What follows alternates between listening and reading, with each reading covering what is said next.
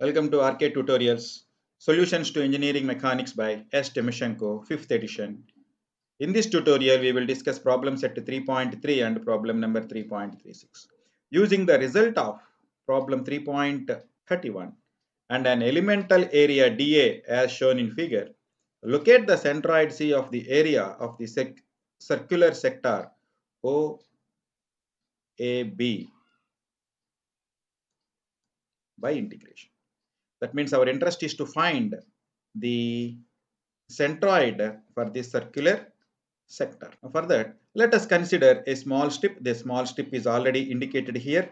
Consider a small circular strip at a distance of rho from the center, and let the width of the strip is d rho. The x-centroid of this small strip xg is equal to 2 rho by alpha into sine alpha by 2. For that, you can refer this problem 3.31. The link will be given in the description.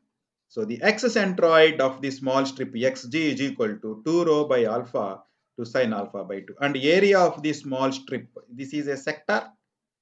So for this sector, the width is equal to d rho and the length is equal to rho into the total angle, that is alpha. So rho alpha into d rho, because it is a sector. As all of you know the basic fundamentals, for the sector, let the angle is theta and the length of this is L is equal to, let R is the radius, that L is equal to R theta.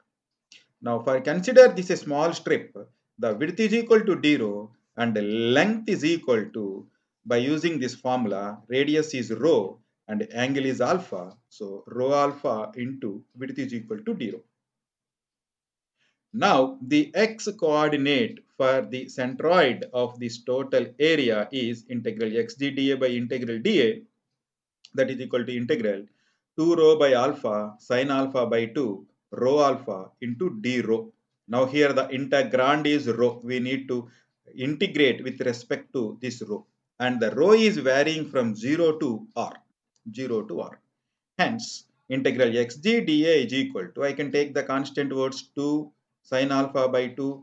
I can take outside. So 2 into sine alpha by 2 integral. The rho limits are, just now we discussed, it is 0 to r. So 0 to r. So rho square into d rho. Here alpha and alpha gets cancelled. So by performing the integration, 2 into sine alpha by 2 is constant and rho square integration rho cube by 3, and the limits are varying from 0 to r. Now after simplification, you will get integral xg dA is equal to 2 by 3 r cube sine alpha by 2. Next we will try to calculate integral dA. Integral dA is equal to integral rho alpha into d rho, and integrand is d rho. Limits are varying from 0 to r.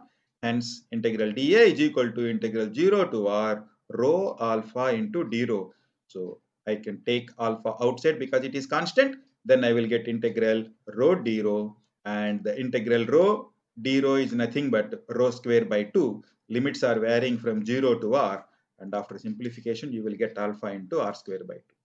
Hence, the x coordinate of the centroid for the given area xc is equal to integral xg dA, I calculated as 2 by 3 r cube into sine alpha by 2, and integral dA, we calculated this one as alpha into r square by 2. So this you can simplify, that is 2 by 3 r cube sine alpha by 2. Denominator will be reversed now. So it is 2 by r square into alpha. So it becomes 2 into 2, 4, 4 by 3, r square and r gets cancelled. So you will get to 4r by 3 alpha into sine alpha by 2. So this is the answer for the x coordinate of the centroid for the given area OAB. Same is the case with y coordinate. Now the y centroid for the small strip is 0. That for that you can refer the problem number 3.31. The link will be given in the description.